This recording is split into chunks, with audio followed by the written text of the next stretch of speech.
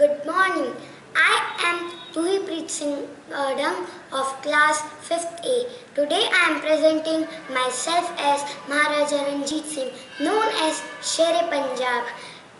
Hi friends, I am Maharaja Ranjit Singh I was born on 2nd November 1780. My father's name was Ma Singh and my mother's name was Rajkaur.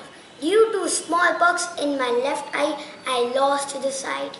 After the death of my father, I got Kingdom of Punjab. After getting Kingdom, I took a pledge to save Sikh from Mughals and help other people. I started working on it. I fought many battles and won every battle.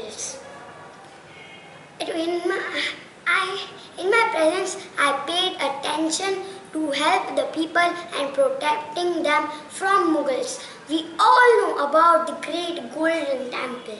The gold which we see is given by me. I see most of the part of the north. I am first Maharaja of Punjab. I am also called Lion of Punjab.